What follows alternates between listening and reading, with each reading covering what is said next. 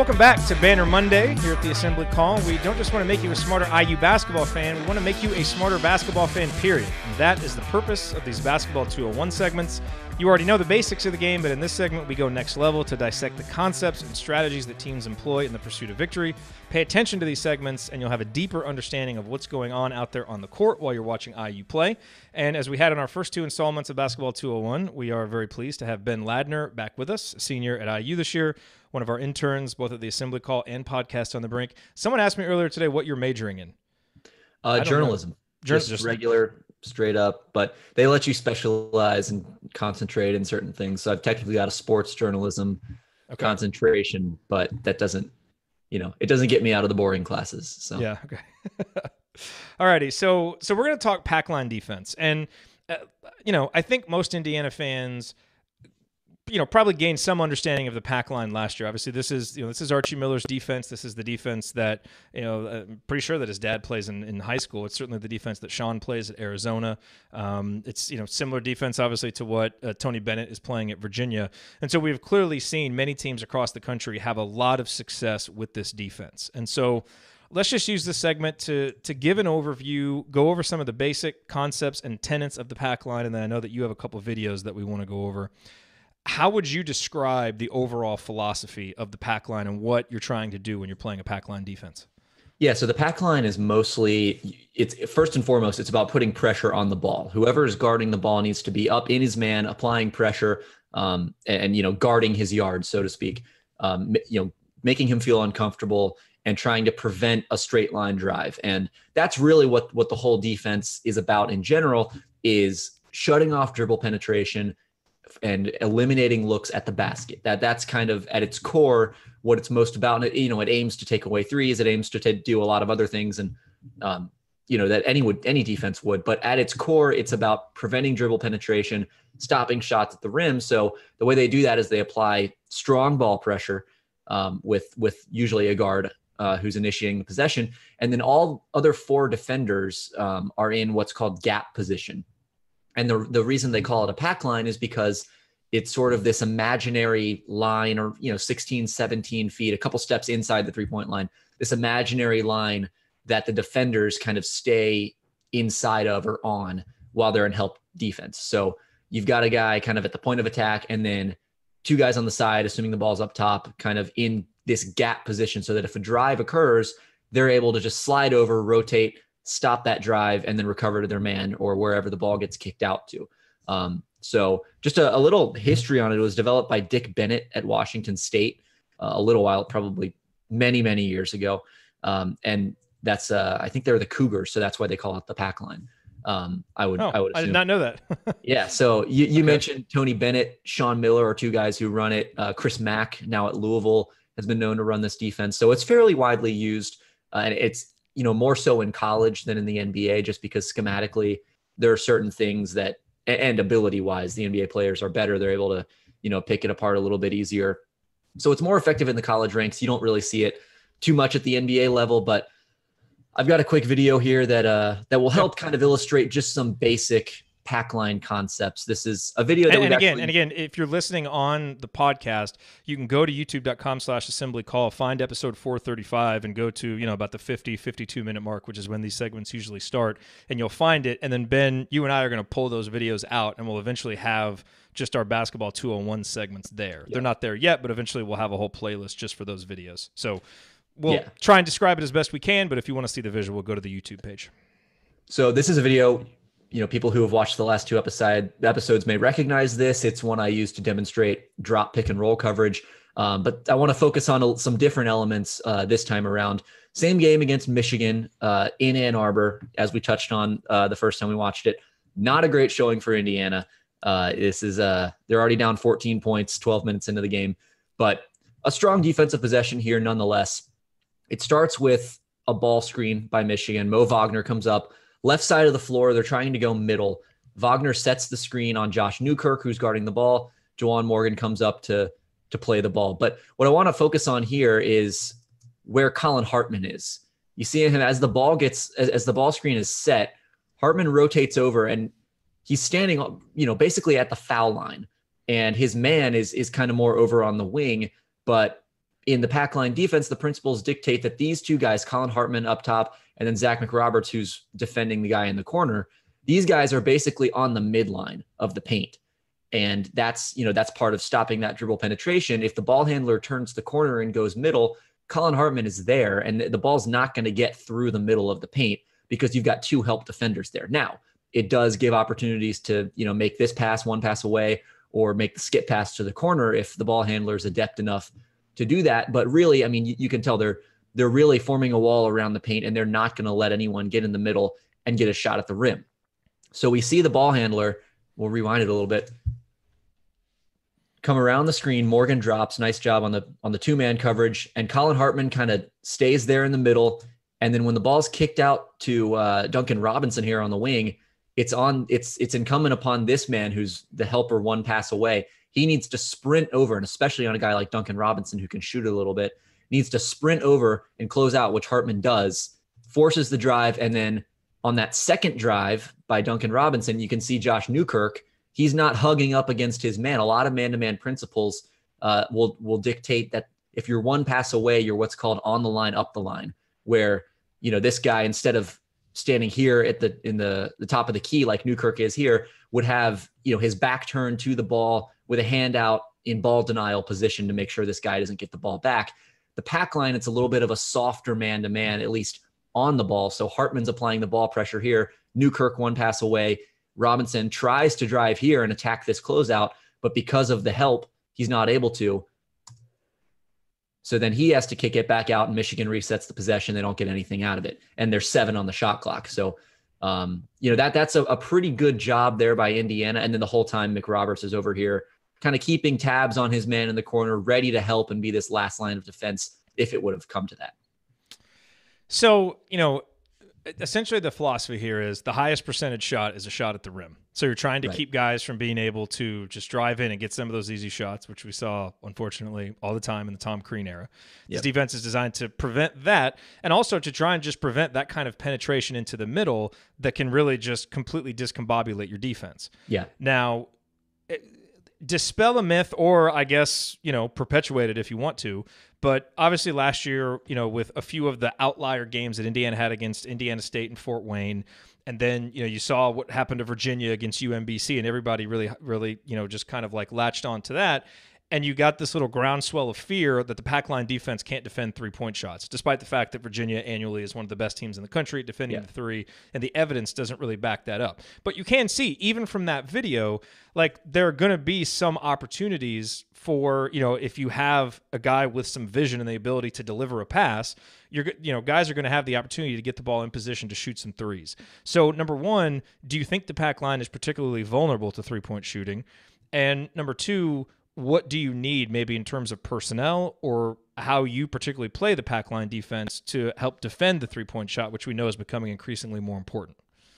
Yeah, I agree. I think it is vulnerable to threes. I think, like you said, Indiana State, Fort Wayne, these guys with some shooting big men in particular, but really any team with good shooters, when you've got those guys who aren't hugging up on the shooters one pass away, they're kind of more sagging into the paint and shutting off the drive. If you're able to get past your man and draw that help defender, it's just one simple kick out pass. And if it's a good shooter, that's a 35-40% shot, which, you add those up over the course of a game and it really does hurt you.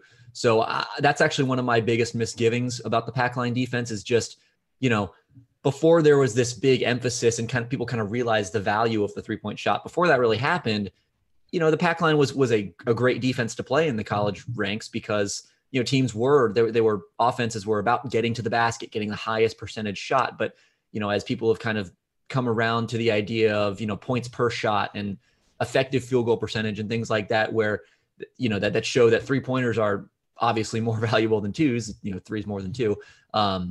With people kind of getting wise to that, I do think that you've seen teams that run the Packline, struggle to defend some 3-point shooting teams. Now, Virginia, you brought up them as a team that defends the three pretty well. And that actually ties into your second question, which is what you need to kind of combat that. I think having good, long, active personnel can help in that, just guys who can make that closeout a little bit quicker. Because if you're slow recovering on a shooter, that's going to increase the percentage that he's able to make that shot. And so if you have guys with some length, with some quickness that can get back to that shooter before he has time to get away the three, that's obviously beneficial to the defense. And you're able to kind of cover more ground, be in two places at once, so to speak, and, bother some of those rotation, those swing passes, those kick out passes. And then second, I think institutional knowledge. And that's where Indiana really struggled last season, because they were, with a first-year head coach, or at least with that personnel. They had a lot of young guys in the rotation, guys who didn't really have a lot of experience playing college basketball at all, let alone under Archie Miller in his system, playing those Packline principles. Virginia is a team that every single year has a lot of roster turnover. They get a lot of really, really smart players in that system, and they've got a great coach in Tony Bennett. And so you see a little bit more translation and a little bit more effectiveness from them, just because it's almost like the San Antonio Spurs in the NBA, where they're able to just plug guys into that system and make it work because everyone on the team knows it so well. They communicate really well. And so they're able to make it work. If you have a team that doesn't really grasp the concepts and kind of the schemes that you want to run, it can be a little tougher. And so defensive communication is really, really key, because this actually ties in with hedging the pick and roll, which we'll get into there's an example of in the next video. And we talked about 2 episodes ago, but that's one of the big things that the Packline emphasizes is they want to hedge that pick and roll. It's all part of this idea of shutting off dribble penetration, stop that ball handler's path. And that forces the defense into a lot of really long rotations, and it forces them to be on time with every rotation and really tied together. Otherwise, you give up a passing lane and someone's able to spring open for 3. So you need guys that know what they're doing, that are able to communicate and kind of move as one, kind of like 5 guys on one string, just kind of tied in, so they never really give up those gaps. And that's what Virginia does a really good job of. And, hopefully this year we'll see Indiana with another year of experience under its belt do a better job of that as well. Yeah, so fair to say is the institutional knowledge, as the defensive culture and just the culture of the Packline grows at Indiana, that will help.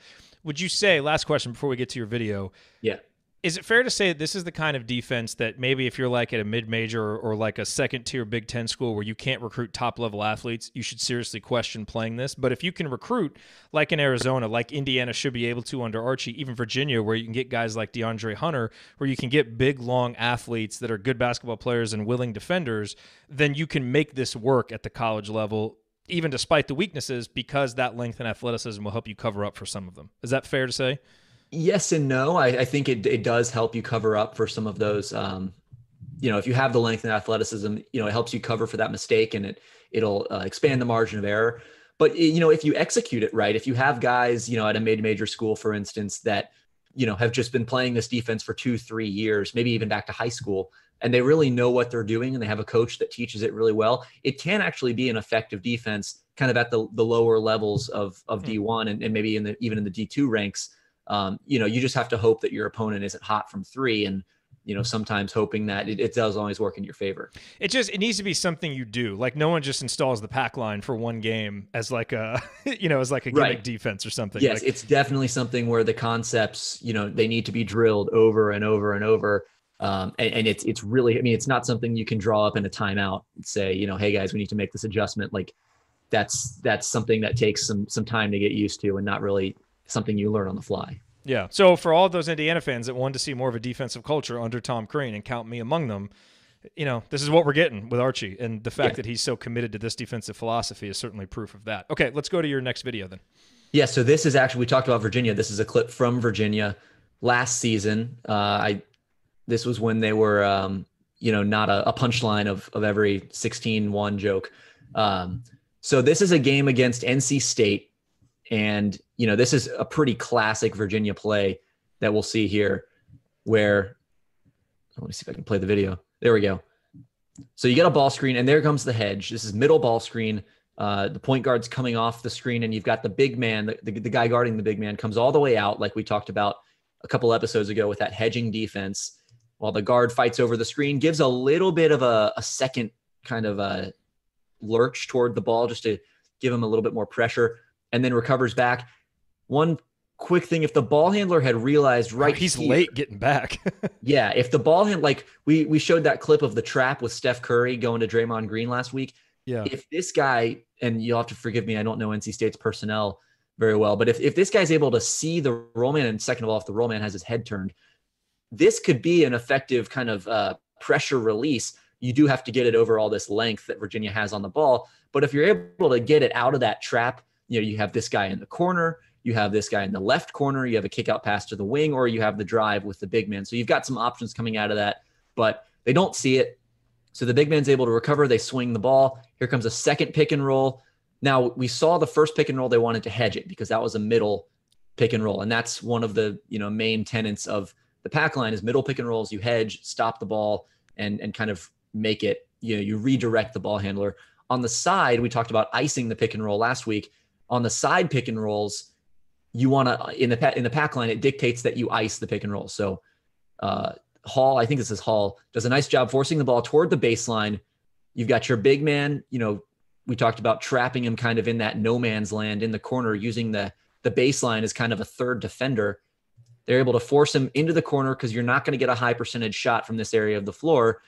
And you have, notice how tied in Virginia's other three defenders are here. The only pass that's really open, and it's not really even open, is this weak side corner, but you're not going to be able to throw the ball from the right corner over all this length, through these help defenders all the way to the other side of the corner. So they're fine leaving that guy open so long as they can recover once the ball is passed to someone else. So they do get it to Yurt 7 here in the high post. And then he turns his back, posts up, and immediately Virginia employs the double team. On that second dribble, there comes the double team. Now, another case of NC State not having their heads up. The power forward is wide open under the basket, but by the time Yurt 7 turns his head and sees him, Ty Jerome is already rotated over, and Kyle Guy is kind of zoning up between these two players right here. They'd be well served to have this guy rotate along the arc, kind of over to the top of the key or the right wing, just to spread Kyle Guy out a little bit and make sure that he can't guard two guys at once. But alas, they're not able to. Yurt 7 has to spin around, and they force a contested three at the end of the shot clock. That's a good possession for Virginia. That's what they want. They want to force these guys to, to take shots that they're not super comfortable with. That the shooter wasn't able to set his feet, really get his balance on that shot at all, and kind of had to jack one up because of how long, NC State had to swing the ball around and just couldn't get a good shot.